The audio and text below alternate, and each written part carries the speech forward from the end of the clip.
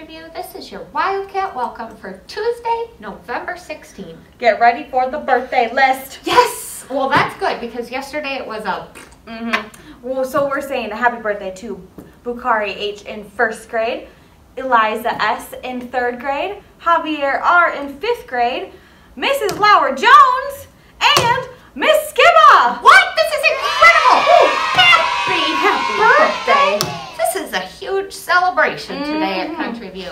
Oh yeah, and it's on a Topic Tuesday. Your favorite day! Yeah. Well, I love this one. It's called I'm Glad to Be Me, which just grounds us in like everybody is special and unique, and we just need to love ourselves. So Yep. Here we go. Are you ready? I'm ready. I can't wait to hear you all. Here we go. I look in the mirror and what do I see? I look in the mirror and what do I see? I see the me no one else can be. I see the me no one else can be. I am precious. I am glad to be me. I am precious. I am glad to be me. My hair, my face, my personality. My hair, my face, my personality. My size, my shape, the color of my skin.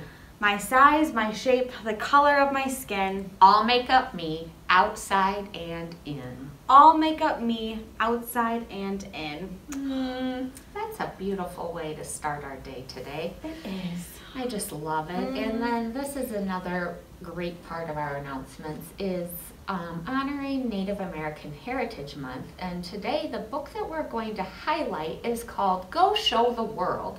And it's by Wab Canoe and it's illustrated by Joe Morse.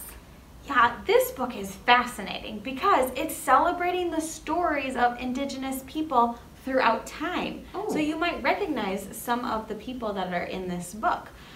So Wab created a powerful rap song that includes figures such as the NASA astronaut John Harrington, Sacagawea, Canadian NHL goalie Carey Price, and so many more people in this book. Yeah, it empowers readers to show the world that you can do anything no matter who you are.